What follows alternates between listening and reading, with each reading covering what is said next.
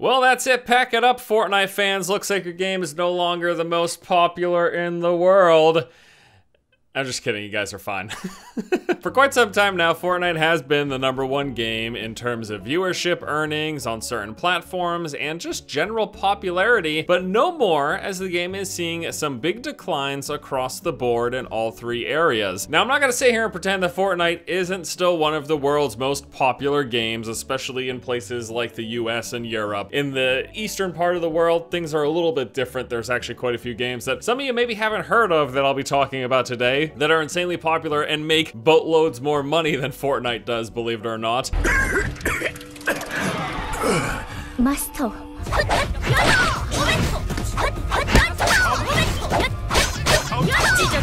But by and large, if you're watching this video, Fortnite is probably the game that you know as the best game. But that is changing. So I'm gonna talk about the three major areas where Fortnite is seeing big declines and losing popularity and not making as much money either. So first off, let's talk about viewership. In 2018, Fortnite became Twitch's most watched game ever. However, it's been on a steady downward trend ever since. So compared to last year, the game's average viewer count on Twitch has dropped by 41%. And if you look specifically at some of the major events like this June, the post-E3 Celebrity Pro-Am, that peaked at 427,000 concurrent viewers. A very respectable number. However, that was a 72% decline to what the Pro-Am got in the prior year. Fortnite is still the #1 most viewed game on Twitch and YouTube, but it's slowly losing its edge, and other games are starting to catch up to that spot. Specifically, if you look at Twitch, League of Legends is getting closer and closer to bypassing Fortnite for the most average viewed game. But again, Fortnite is still #1. It is the game that most people are watching on YouTube and Twitch. It's just that compared to 2018, there's been major drops. And if the trend keeps going the way that it is, that is just gonna keep on dipping down. But viewership isn't the only thing we wanna look at. Let's talk about the game's earnings. So according to Superdata, which is a research company that ranks the top earning games on PC, console, and mobile platforms. Now, this past May, they reported that Fortnite made $203 million. Plenty of money, but a 38% drop compared to profits in that month in the year prior. And that was even with the release of a brand new season that month. Even with that said though, in May, it still held the #1 earning spot on console, but as of this point, that has changed. They've updated the list and Fortnite has slid to #2 on console behind Black Ops 4. Yes, Black Ops 4 is the #1 most earning game on consoles at the moment. Now, Fortnite is now #5 on PC, behind League of Legends, Dungeon Fighter Online, Fantasy Westward Journey Online 2, I've never heard of that, and Crossfire. All four of those games on PC earning more money than Fortnite. And if you take a look over on mobile, Fortnite doesn't even make it into the top 10. There are just many more mobile games making a lot more money than Fortnite makes. So when it comes to the platforms, clearly console is where Epic is making the most money off of this game. When you look at like earnings and stuff, it depends on what's going on. Like the company's gonna make more when a brand new season pass comes out, but I think it also makes sense that they're gonna continue to not make as much over time. The graph is trending downwards, and I don't think that's gonna change because even with new seasons and new skins and new all sorts of stuff, even if you're playing Fortnite every day, how many years are you gonna continue to buy all the new skins and all the updates every month and every new season? Like eventually people are gonna be like, okay, I got a couple hundred skins now, maybe it's enough at this point. So I don't expect people to continuously be buying new skins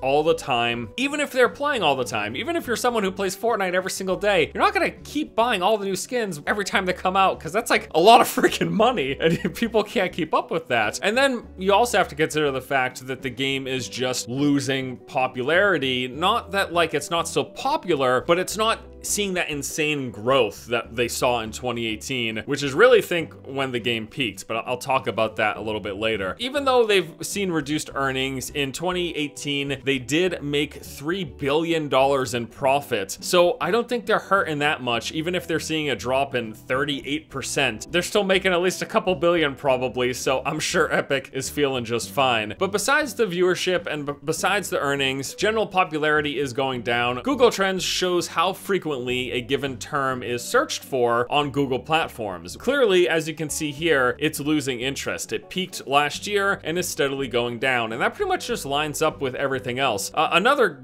way that I know that Fortnite's losing popularity is my 15-year-old cousin told me nobody plays that shit anymore. That's about all you need to know. I think it's safe to say that Fortnite peaked in 2018, but by no means is going to be a dead game. You can't expect continued perpetual growth, and Fortnite was a game that reached a point of insane popularity where you heard pretty much everyone talking about the game, and it's especially popular against younger people. Again, it depends on where you're looking. If you're here in the States or if you're in parts of Europe, Fortnite is probably still in many people's eyes the most popular game. But if you're taking a look globally, Fortnite doesn't even rank in mobile games. It's only at number 5 on PC out of the top 10, so it's still making money, and it's dropped from that number 1 spot on console. Most surprising to me is that Black Ops 4 took that spot. I am astonished that I guess that game's got an insane console player base that is spending a lot of money, so it'll probably go up and down, but a general trend downwards is what it looks like is happening with Fortnite. That's just gonna keep on happening.